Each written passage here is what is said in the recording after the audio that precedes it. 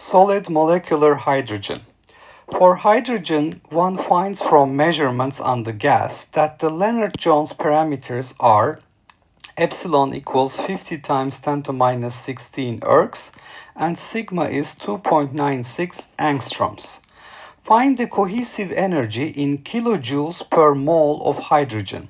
Do the calculation for an FCC structure. Treat each hydrogen molecule as a sphere.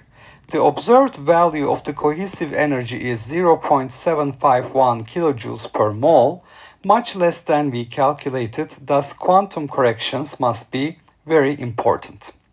Okay, so we know the result for FCC structure. So using the cohesive energy for FCC found in the previous problem, this problem was a cohesive energy of BCC and FCC neon.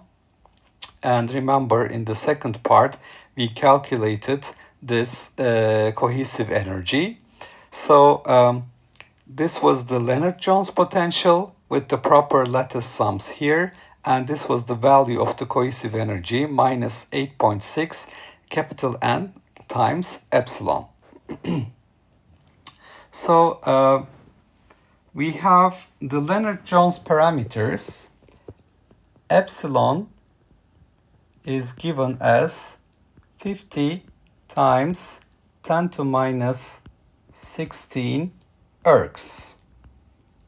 And we know that 1 joule is 10 to 7 ergs. So we can convert this to joules. Therefore, we will find that the epsilon value is 50 times 10 to minus 16 times 10 to minus 7, which is 50 times 10 to minus 23 joules. Now for 1 mole of hydrogen, we have the number of molecules, Avogadro's number, is 6.02 times 10 to 23 molecules. So we can calculate the cohesive energy for the equilibrium separation. It is minus 8.6. So it is this value here, 8.6 times N epsilon. So it is minus 8.6 times Avogadro's number, 6.02, 10 to 23 times 50, 10 to minus 23.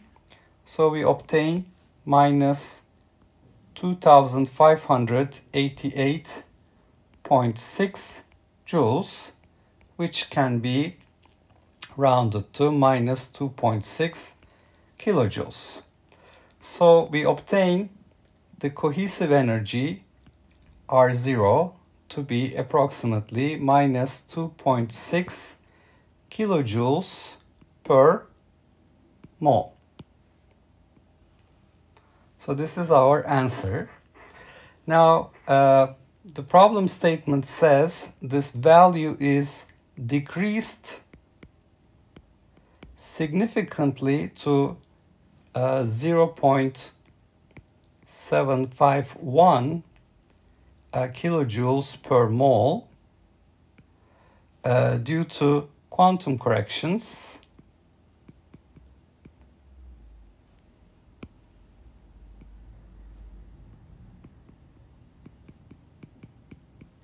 And if you look at the melting point of hydrogen, it's actually 14 Kelvin, and actually hydrogen crystallizes into hexagonal close-packed structure, HCP structure. So if you look at the properties of inert gases here, you can see that experimental cohesive energy for neon is 1.88 kilojoules per mole, and melting point is 24.56 Kelvin. But that of the hydrogen is 14 Kelvin. So you can see that the melting point of neon is higher, so it should have a higher cohesive energy. whereas we calculated here 2.6. So this basically reflects the fact that it is actually reduced due to quantum corrections here. Actually, that of neon is higher, corresponding to a larger melting point. Okay, so in this problem, using the parameters that we have obtained for neon, the cohesive energy for FCC found in the previous problem, and taking sigma to be 2.96 angstroms, you can see that that of neon was 2.74. We have obtained the cohesive energy using this formalism with the proper choice of sigma and epsilon. So the value obtained here was for neon.